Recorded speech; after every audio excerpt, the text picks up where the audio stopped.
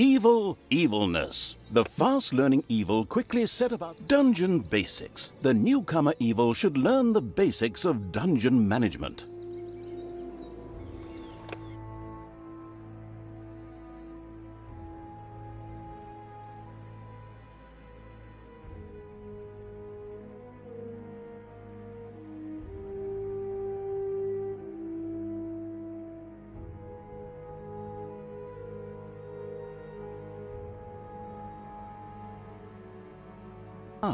The still learning the ropes evil had decided to try the excellent tutorials. Good choice. In this childishly simple introductory mission, it would learn the basics of dungeon management. Things like digging, building rooms, and hiring and firing creatures.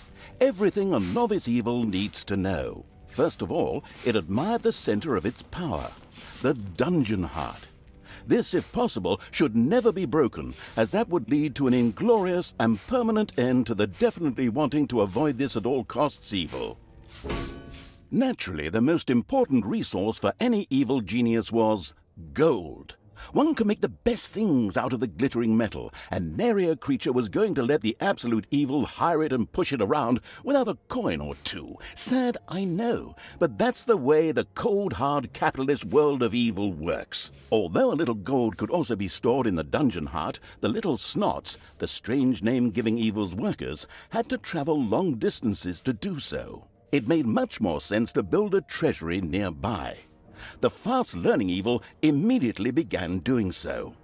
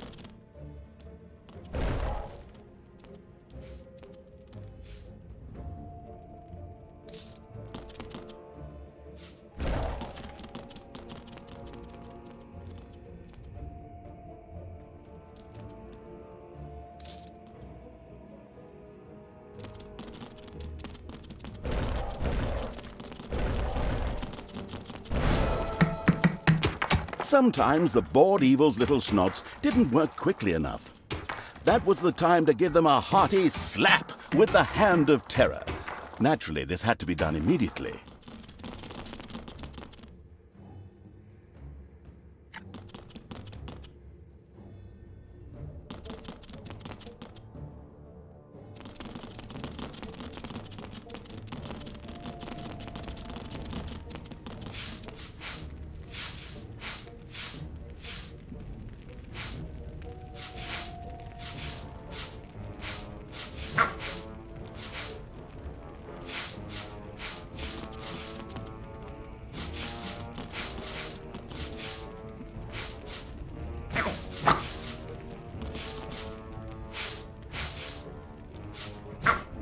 calculating evil threw a cagey glance at its population limits. These were divided into little snots and creatures. As opposed to creatures, little snots did not have to be hired separately, but were always regenerated up to the maximum limit. And so it was that the massacring evil didn't have to worry if one of these miserable creatures died. It simply had to wait for the next one. At the same time, the little snots were the dungeon workers who dug the galleries, mined the gold, and took care of any number of other things. That's why it was never a bad idea to increase their maximum limit.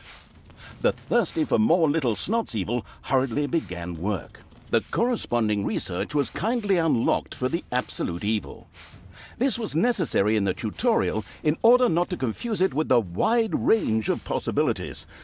Besides, there are people out there who really do everything wrong.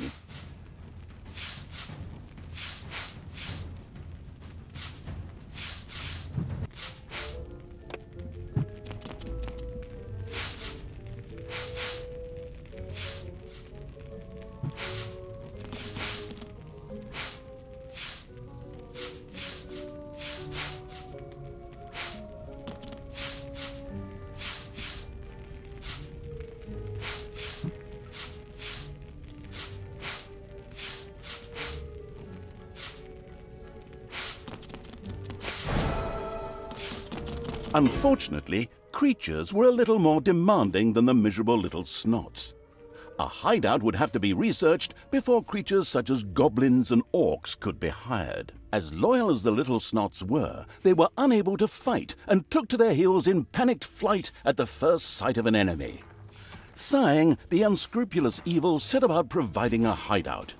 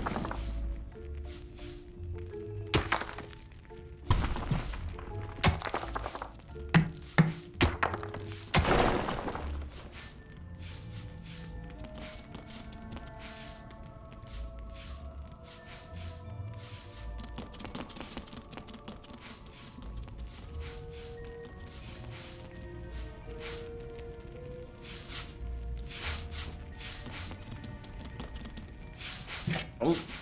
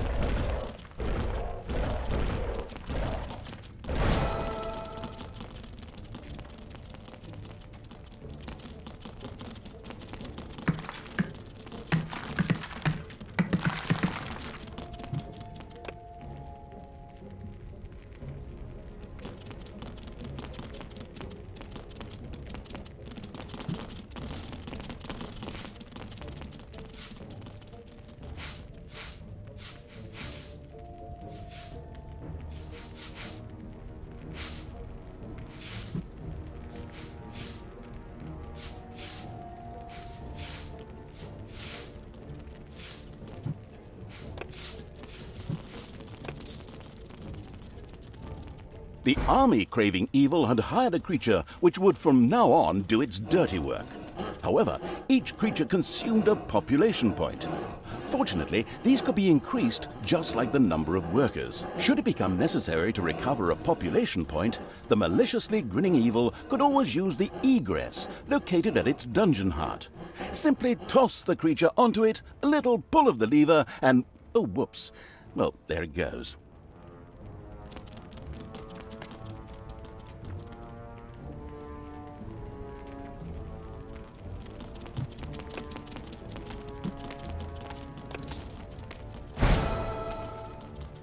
These creatures were pretty spoiled. Not only did horde creatures demand their own bunks, they also wanted something to eat.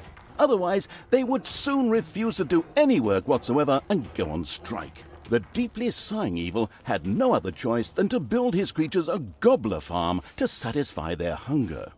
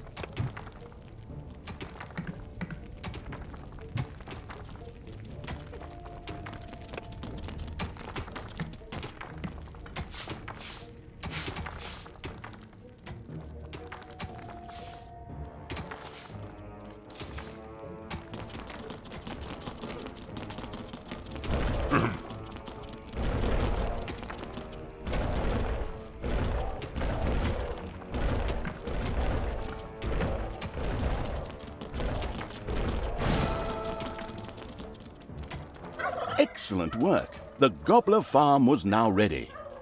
Later, the creatures would also demand other things, but for now, they were satisfied. The fast-learning evil had mastered the first tutorial with flying colors. Excellent work.